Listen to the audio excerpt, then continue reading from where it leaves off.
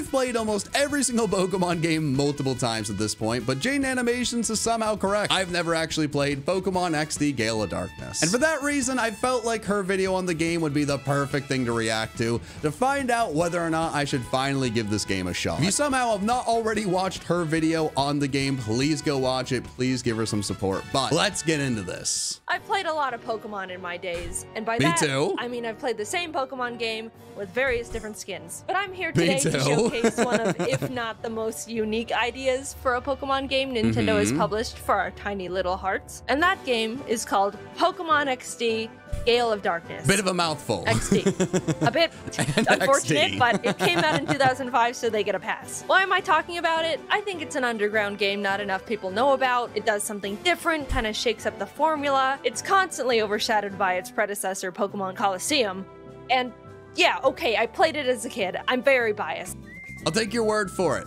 I never played Coliseum either. I just didn't have a GameCube as a kid. I was an Xbox kid. Maybe I should play that one too. I don't know. We're focused on XD right now, okay? It did XD, Shadowlugia. That's all I know. Is that what you wanted? If you've not heard of it or played it, you're in for a treat today. The game opens up to a cargo boat, the SS Libra, out at sea, where we find the captain and guy who steers standing at the helm. All is calm and serene when suddenly they get swatted. And it's not no ordinary SWAT today, folks. No, sir. This is a Lugia SWAT. They run out to see what's going on, and the captain looks up and makes this face as if he wants to kiss Lugia passionately on the lips. But Lugia's not here for kisses. He's here for the opposite of kisses. What's that? Which is crime. He hyper beams the cargo.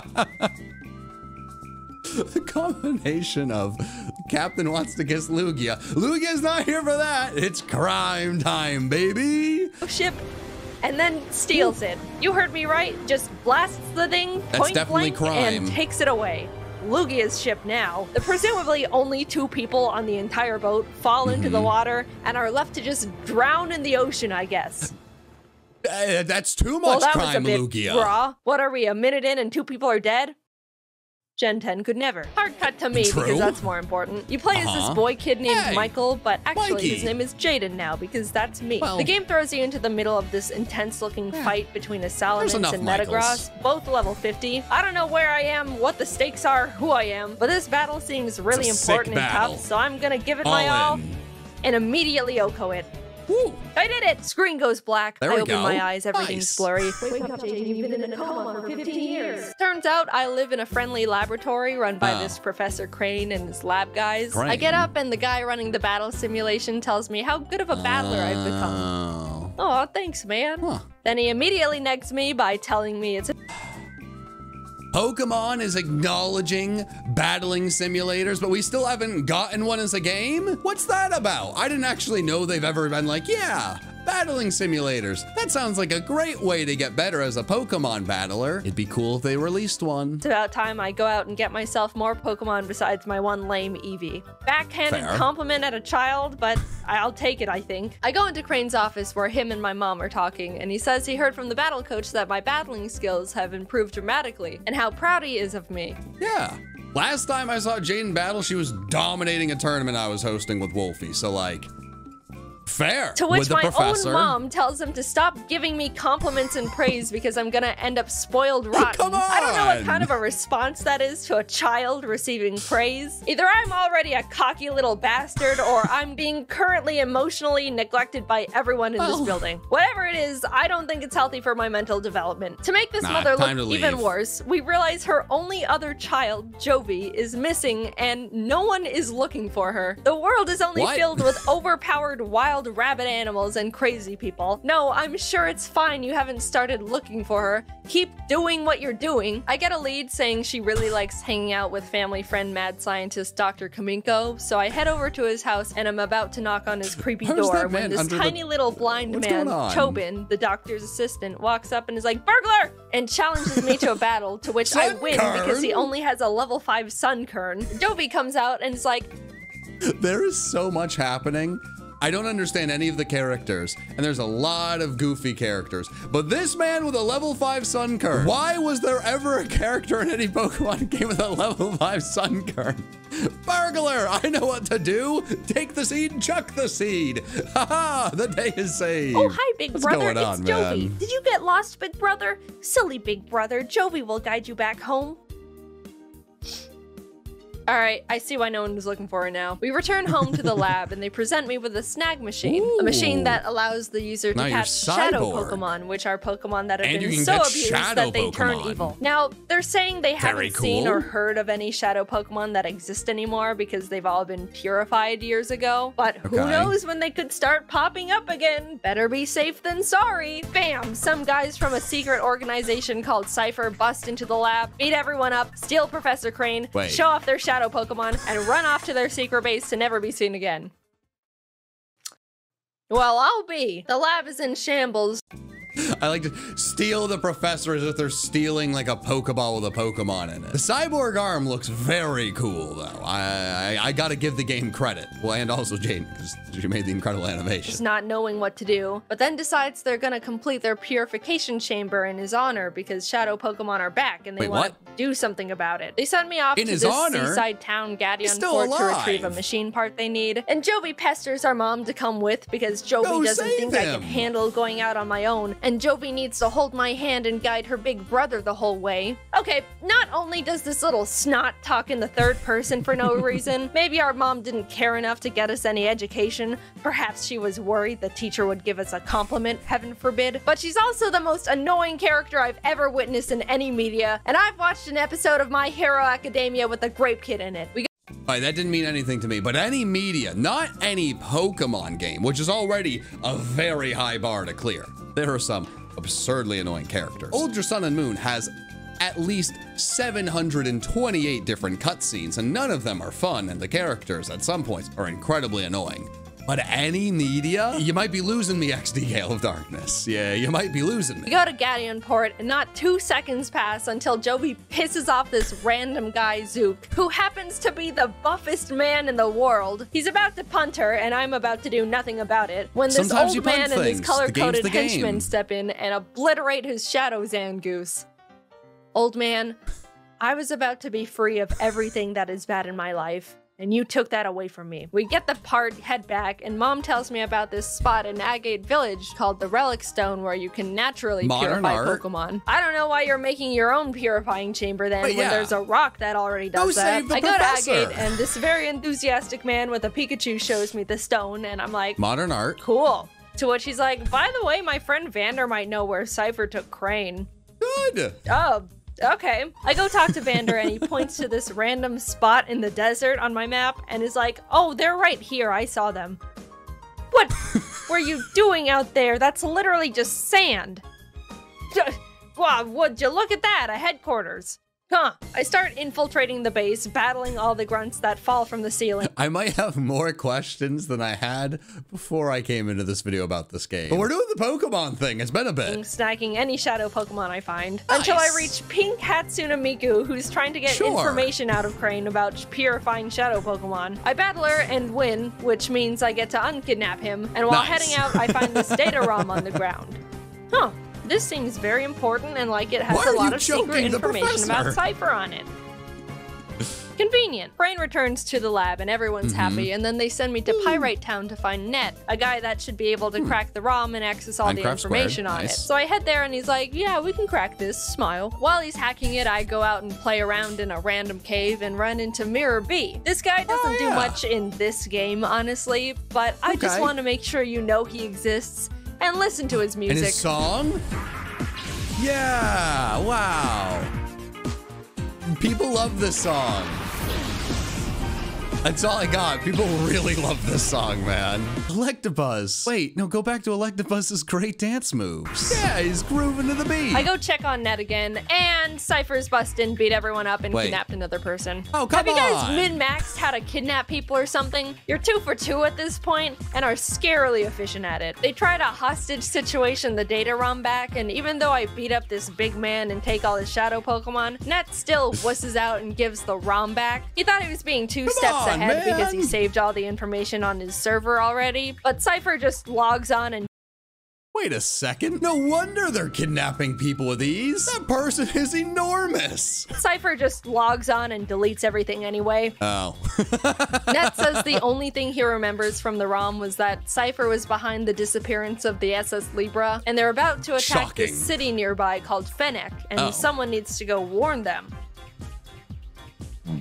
I guess I'm just Mr. Scooter across the desert and save everyone today, aren't I? I head to Someone Fennec has to to. warn the mayor about the attack, and as soon as I arrive, this lady hits me with a confetti cannon, congratulates me on being the millionth visitor to the city, and shoos me away to celebrate at Real Gam Tower. I try to get around her because this is important, but she's determined to gatekeep me no matter what I do. What so I is just this go game? there and realize she literally sent a child to illegally gamble his life away. Wow! No one in this region likes children, do they? After not being able to figure out how to play bingo, I head back, sneak in. Wait, so being the millionth visitor, your prize is gambling your own money away? It's not, they don't even give you money. It's just, this game is insane.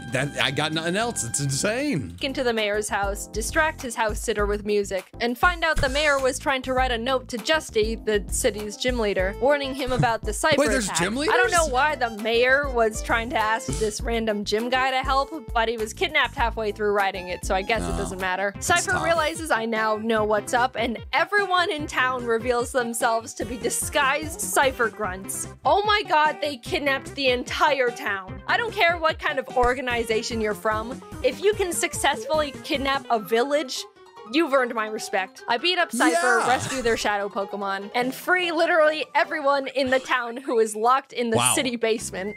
Wait, they actually kidnapped the entire town? I didn't know if that was a joke. This game's crazy, man. But I will say, one of the coolest things about Jaiden's videos, and especially watching the evolution of them, her team keeps getting better and better, but there's no time wasted like, oh, and then I caught this specific Pokemon. It's not as important for the story. I know I'm breaking the immersion by pausing. That's why you had to watch it beforehand to show her incredible video support, but it's just really cool to see. It's cool to watch a Pokemon video where the regular Pokemon park can take a back seat to just a really fun story. Justy says he saw something suspicious going on in the desert is and points to suspicious another things? random sand spot on my map I should go investigate. Honestly, how are all these people just stumbling onto these shenanigans in the middle of the desert? And why are they able to give the latitude, longitude of these locations Well, who after can? finding them? This has got to be like tens of miles out from any sort of civilization. This is where people run out of gas in their car and then shrivel up and die before anyone can find them. Why were you here? Wow. Yep, that's the cargo ship. How did you find this? All right, what is so enthralling about this desert that crime and vigilante justice is constantly going on in every square inch of this place? I feel like we're really missing. Why would Lugia bring like a cruise ship into the middle of a desert? That's so much work. Cypher's running around on the ship, and after I take their shadow Pokemon and chase them out, this group of strangers calling themselves Team Snag'em walks up and roofies me. I wake up, realize they stole my snag machine. This random old man who just started living in the wrecked boat said he saw them head off in Team that direction Snag'em? and points to the middle of nowhere on my map again. You people are beyond me. I show up and wow, another headquarters for crime. I make my way to their head honcho, Gonzap, who's trying to put on my snag machine, but he's too big and muscular and adult, and since I am a child, it does not fit on his giant muscle arm. He pretty much gives up at How do his eyebrows do that? Sure. asks if I want to join Team Snag'em. Sure. I say yes, but he fights me anyway. And after I Aw. beat him, he's like, actually, you can have your arm thing back. We're not enemies. Awesome. Oh. So why am I here? You drugged me, stole my stuff, and then just called friendship and gave it back. I find Cypher's Shadow Pokemon Factory and walk up to the actual biggest men I've ever Wait, so what was the point of Team Snag'em? I don't understand. What was the point? seen in the world. How naive I was to think Zook was big. Foolish me. Anyway, they're about to beat me TF up when Gonzap shows up, expresses his devotion to our snag 'em. newly blossoming friendship, and Never mind, I roofies get them for it. me. The Thanks, man. You're really consistent at that. I go inside and climb to the roof where their power generator is. There's a tiny little piece of paper there that says, use system lever to adjust voltage. Do not raise voltage too high. Crank! A guy comes out and starts yelling at me with his Pokemon when the tiny old man who accidentally ruined my life in Port comes on screen and is like, I'm evil and creating a Pokemon that's unpurifiable. Come get me. This is my IP address. I need to cross the ocean to get to him because he's basically on evil Hawaii. So I take this Robo Kyogre from Kaminko, speedboat my way there, and you guessed it, fight everyone in the building/volcano until I get to the big little man. After fighting an entire country's worth of people, I find him. His name's Greevil, by the way. Greevil? I can't believe they named him Greevil. By the way. And he's like, I'm surprised you made it this far. What do you got for us, Greevil? Well, I'm busy, don't bother me. And blocks me with a giant pane of glass. Honestly, that's out of cool. all the fictional that's villains I've move. seen, like this is surprisingly decently reasonable. But I'm not gonna just sit here and stare at him behind the glass like a goldfish at PetSmart. So I just walk around and use the side door, which really sets him off. What? I mean, dude, either lock the door or don't have it. This is just what doors do. Greevil's like, you blew up our shadow Pokemon factory. You got past my glass. That's it. I'm summoning Shadow Lugia, Finally, the first it's Pokemon Lugia to ever be unpurifiable. Come forth and obliterate this small boy. To which I just Master Ball it. Really overlooked that one, didn't you, mate? He may not be purifiable, but he's mine now.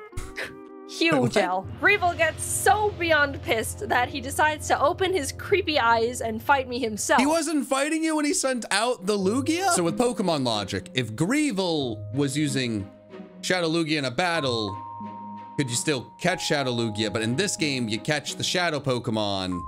So I guess you could catch it regardless. I might be confused, but I do know if I was Greevil and someone stole my Shadow Lugia, I would not battle them. I would be running for the hills. That thing just stole an entire boat. And I was surprised to realize not only does he have a team of all Shadow Pokemon, but he somehow nabbed Articuno, Zapdos, and Moltres. I'll be honest, it was a really, really hard fight because Shadow Pokemon are super effective against all non-Shadow Pokemon. I don't know how it took me this long to tell you that, but that's how it works. That had such important context. That's insane. Oh my God. So instead of trying to catch them all like I've been doing this whole time, I really just beat them up and they ran away. So I win. Wow. Cypher has officially lost everything, and it's all because of me, the little boy. Blue henchman runs up to Greevil and is like, sir, I have a plan. It's a very tall man. Let's blow up the island with the kid on it. Which is like, oh my God. And then red henchman is like, okay, that's a bit too far, man. Dad, let's go home. Yeah, they pulled the I'm your father/son twist on us, but it has very little effect on me because I do not care about these people. Anyway, they decide to not blow up the island with me on it and stop being evil, I think. I'm like 60% sure. And then happy ending, I just go home. So what do you think? For some reason, I really liked the game as a kid. I never actually beat it because I didn't know how to get past the gatekeeping woman in Fennec. Glad I figured it out this time. I also wanted to mention how lively the animations are in this game. Sure, some of the Pokemon look god-awful. They gave Houndour human knees that bend forward, but they're all just so expressive and show so much care and personality. It may be pretty sad the current games don't show this much passion, but I guess that's just what makes these games more cherishable. Anyway, the game was fun and weird. I liked it. See ya. I have no idea what I was expecting going into this video, but this game is crazy. I have to give it a chance soon. If that's something you want to see, let me know. Maybe I'll make it happen. But either way, this was a lot of fun, and man, I hope we get a third game like this at some point.